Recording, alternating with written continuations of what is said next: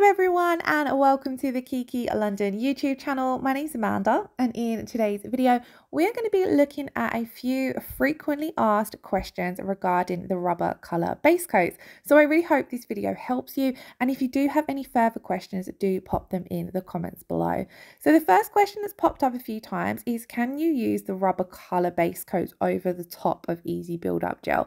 And the answer is yes, you can, and I'll show you guys how I do that. So starting off, you are going to do all your prep on your natural nail. I'm working on a practice tip, so that's why we've skipped prep, and I'm going to come straight in with the regular clear rubber colour base. So this has a very similar consistency to the coloured rubber bases, it's just a clear one. Again, you could use your rubber colour bases for this step if you preferred.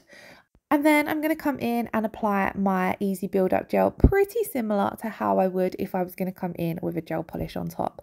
Now I'm working on a fairly long nail, but I'm still treating it today like it was a natural nail overlay. But of course you could use tips or you could sculpt your base if you required the additional length.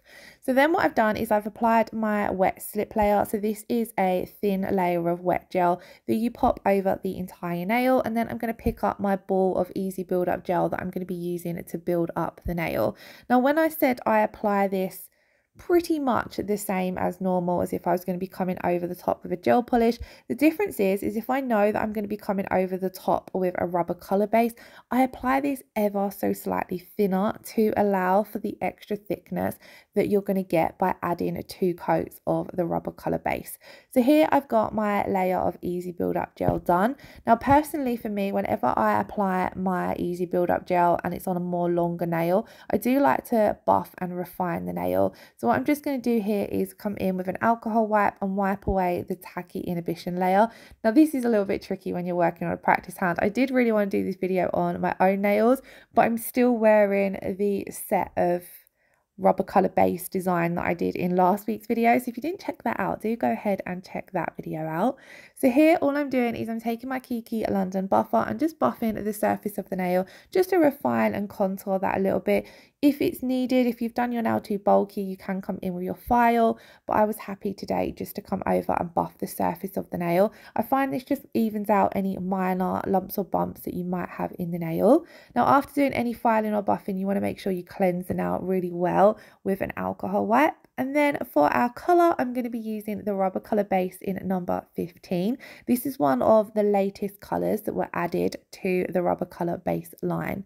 Now, when you are using these, you do need to bear in mind that they have a slightly thicker consistency to gel polish, and you don't want to end up with a thick and bulky nail, especially if you've built up your apex and structure with Builder Gel. So what I like to do is I like to come in with the first coat of this as thin as possible. So as you can see here, I've only got a very small amount on my brush, and I'm really working it in to that layer of Easy Build Up Gel that we've done on the nail. So I'm just applying this as thin as I possibly can just to get one coat down. All of the rubber colour bases, if you're using them for colours, it is recommended to do them in 2 coats just to get a opaque and even consistency to your colour. But obviously where they are that little bit thicker, you do need to think about your application a little bit more if you're already working on a built up nail. And then when it comes to applying the second coat, again, I'm only taking a small amount on my brush and I'm working this in and getting it as thin as I can while still trying to get the colour as even as possible. So by only having a small amount on my brush, I'm not going to overload the nail. I can come over the entire nail and then I can just float on any areas where I need to even out the colour, which is exactly what I'm doing here. This way, I find that I get 2 thin, even coats of the rubber colour base down for the colour. I make sure that the colour looks nice and even, but it's not creating a too thick or bulky nail. And this is what the nail looks like with the 2 coats over the top. I did decide to come in and add a little bit of nail art on this one as well, because I also wanted to show that this particular colour from the rubber colour bases is a beautiful base for any kind of water decal nail art. A lot of the time with water decals, they need to go on a light coloured base to really make them pop. So we recommend colours like coconut, sienna, French white, vintage white, but they do also work really well on a lot of the pastel shades as well. And this particular baby pink this particular rubber colour base is a beautiful baby pink shade, and it works beautiful as a base for your water decals. So as you can see here, I've cut out one of my decals, placed it face down onto my stamper. I used my round nail art brush just to add a bit of water to the back. And then I'm just going to give it a little press, make sure that it's adhered to my stamper. And then I'm going to slide off that backing paper and then just press this down into that tacky layer that's left behind from the cured rubber colour base coat. And then I'm just taking my silicone tool and smoothing over the water decal. This is to get out any creases and to also make sure it's made good contact with the nail. And then we're going to seal this in with the no wipe rubber top coat. So like the rubber bases, the rubber top coat does add extra strength to the nails. So it's great for anyone with weak or brittle nails, anyone who's quite hard on their nails or maybe prone to chipping. So I personally love it over the top of water decals and foils as well, because it really seals them in and makes sure that they're going to last the duration of the set. So that's our first nail done with Easy Build Up Gel and using the rubber colour base as our colour coat.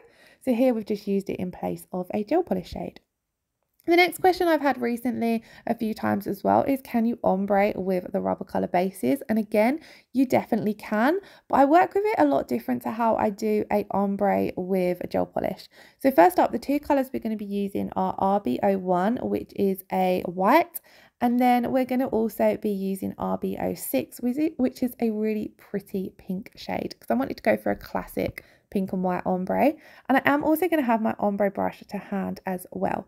So now you don't need to apply a base coat because these are base coats. So you can just come straight in and start doing your ombre design onto your prepped nail. So I'm starting off by applying RB01 to the tip of the nail. And as you can see, I've applied it quite thin, and then I'm building up a little bit of colour on the tip end of the nail. Now the reason why I want it thin in that middle part of the nail is because I don't want there to be a harsh line where this white ends.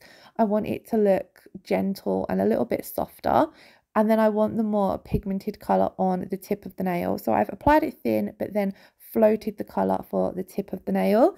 Then we've cured that for 30 seconds, and then we're going to come in with RB06, which is that pink shade. Again, I'm starting off applying it very thin, just having a small amount on my brush, getting a nice neat cuticle area, and then I'm gently feathering that over the white. And then I'm going to take a small ball of gel and float it on down at that cuticle and nail bed area. But I'm not going to float this all the way down over the white. What I'm going to do is I'm going to float it to where I want that blend to start. And then I'm going to start feathering it out using a really light stroke. And this is where my ombre brush is going to come into play. I'm just wiping it off on a little bit of an alcohol pad just to make sure it's nice and clean. And then I'm just gently feathering it out. And with RB06, it's quite a nice natural colour. It's not too opaque, so you're able to feather it out, and it's brilliant for an ombre. And then I'm going to do this in 2 coats just so that we can keep our layers nice and thin but get that pigmentation to come through from the colours. So again, I'm going to repeat those steps exactly the same as on the first coat, keeping it nice and thin in that blend area, and then just floating on the colour to build up the colour on the tip of the nail, because that's where we want the white to look its brightest. Now you don't want to float it on too thickly. As you can see there, I was only floating on a little thin layer, just going from side to side to build up the colour. And then we're going to do the same again, starting off by a small amount on my brush and getting a nice neat cuticle area, getting as close to the cuticle as possible, and just applying it like you would a regular base coat, really working it in and feathering that colour down over the cured white. And then we're just going to take a little bit more on the brush. Here I just had a little bit of fluff or dust in my rubber base coat, so I was just removing that. But then here we're just taking that small ball of gel and just floating it down. And I'm not going to push this right up into the cuticle area or take it right down to the side walls because I don't want them to be too bulky there. And then here is where it's handy to switch to your ombre brush, because the bristles are nice and thin and separated at the end of the brush, so you can very gently, lightly float them down without pulling too much of that colour down. So here's where I'm just coming in as well around those side walls and thinning the product out, because you don't want bulky side walls. And then we're going to pop that in to cure. So like I said, it's very different to how I would do a gel polish ombre, because with a gel polish ombre, you apply your two colors wet and blend them together in the center. This way is how I do my builder gel ombres. So if I was doing an ombre with the easy build up gel, I would do it how I've shown you guys there or similar. So I hope this helps. Let me know in the comments below if you've done an ombre with the rubber color base and how you found it. I've only done a few, and I found this is my favorite combination of colors, but I definitely want to play around with using some of the other colors, especially now we've got some newer ones too. I did finish this off with a matte top coat as well. On to the next question, which was, can you apply a rubber color base over the fiber base coat? So the fiber base coat is a brilliant product. It is a thin, clear gel with synthetic fiberglass particles in the gel. It's really hard, or I find it really hard to explain what it's like, because I find it such a unique product. I was very intrigued by this when I first started using it, and it's also quite tricky on camera to see those fiberglass particles, but if you are familiar with the product, you'll know what it's like. So I'm applying a thin coat of this, and I like to wipe over this a few times just to make sure that I'm applying a generous amount of those fiber particles, but they're also evenly distributed around the nail. What I tend to do is usually after applying this, I'll leave it to sit for a few seconds just so everything self-levels and settles down, and so that you've not got none of those fiber particles sticking up and things like that. I also, if they've got any coming over the sidewalls, I will nudge them in. And then I'm going to pop this in to cure for 30 seconds. And then yes, the answer is you can apply your rubber color bases over the top. Now, because the fiber base coat is quite a thin consistency, you don't have to stress too much like you would with doing the rubber color bases over the easy build up gel about thickness and adding too much bulk, because the fiber base is nice and thin. Now, the thing is the fiber base coat offers a lot of similar properties to the rubber base coat. You know, it's brilliant for clients with weak or brittle nails. It's brilliant if you're wanting to help someone grow their natural nails. Maybe they're a nail biter and they need the additional strength. So it is a very similar product to the rubber bases in terms of adding strength to the nail. But then there are a lot of people who prefer it because they've found that it works brilliantly for their clients, or because they might not get on with working with a rubber color base coat. So it's brilliant to have the option there. Now, you'll have people who have their personal preferences, and that's going to be that they want to have the fiber base down, but you might want the colors from the rubber color bases. So just come in and apply them over the top as normal, exactly like I've done here. I've just applied 2 coats of the rubber color base like I would as if I hadn't applied the fiber base coat. So I've just applied everything exactly the same. And then I'm going to come in with the no wipe top coat, because personally, in my opinion, if you had the fiber base down and 2 coats of the rubber color bases, you're not going to be needing to add any additional strength to the nail. So it wouldn't be a necessity to come in with the rubber top coat. You could come in with the regular no wipe top coat, and you're still going to have a strong nail without adding any more additional thickness to the nail. But again, of course, this is personal preference. And it is going to also depend on the client you're working on as well, because they might need the additional strength from that rubber top coat.